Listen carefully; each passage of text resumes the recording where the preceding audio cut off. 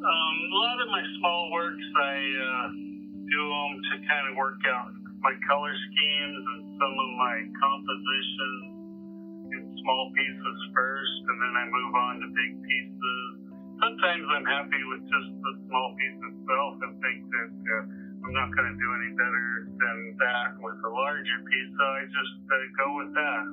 I've always been attracted to like abstract shapes and everything, and that's why I've done so many paintings with white blankets. And I kind of feel like you can get the same movement and flow with a headdress, like the way the wind blows them, or it just gives you another abstract shape that you can incorporate in your compositions and everything. And each tribe has its own specific style, and it can be as simple as how there's strings that run through the middle of each feather.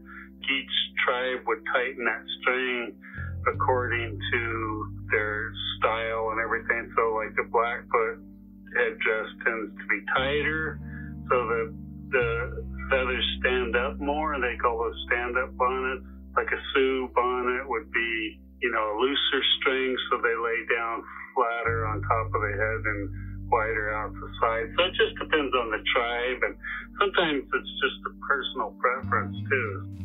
The buffalo drum is just like in Northern Plains, Indiana, and I thought it would be neat to maybe have him all by himself up on a ridge beating the drum, and of course I put the buffalo head on the drum, which is pretty typical of Blackfoot and Northern Plains Indians. So buffalo is really, a big part of their lives. Navajo World is a painting that I've done this idea before, and someday I'm going to think of a really neat title that incorporates, the sheep and the blankets, because, without the sheep, they couldn't get the wool for the blankets. But that was kind of my thoughts on that. Here's a Navajo man wearing a Navajo blanket, and then the sheep in the distance. So it's kind of goes full circle, like from the sheep to the blanket. The landscapes up around Taos and the Taos Valley, they're some of my favorite to paint. There's just some kind of magic there, and I couldn't even put my finger on it, but I lived in Santa Fe for a long time, and the landscape in Santa Fe is beautiful, but it's not as picturesque as Taos. There's something about Taos that was just made for painting, the simplicity of it, and those big mountains, and when they go into shadow, they just almost turn black. It's just a great place to paint.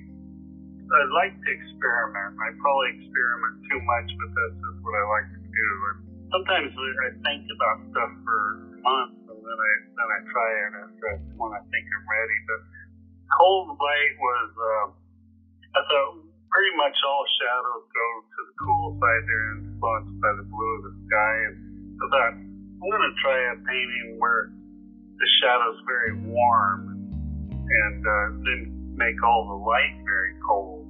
You can't, if you make everything warm, then it just is not pleasing to the eye because there's no complementary colors or anything. And so by making that shadow like a earth red color, and then making all the light cold, it's just simply complementary colors, and so I made the shadows warm, and then I have my color wheel, and I looked at my color wheel, and I made all the light, the complementary color to the red shadows.